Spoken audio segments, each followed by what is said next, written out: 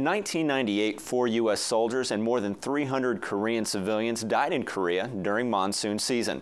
Now this destructive weather is just around the corner. 22 Aviation Regiment went through a severe weather rehearsal to prevent serious damage. Katusa Corporal Chung Sung-woo reports on how to be ready for monsoon season.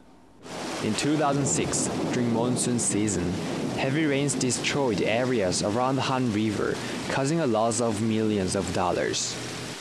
After that experience, 22 Aviation realized that a full rehearsal for bad weather is necessary. So today we're folding most of our 30 helicopters inside the hangar to ensure the timeline we would have would be enough time before the storm hit ground that we'd be able to have all those stored safely.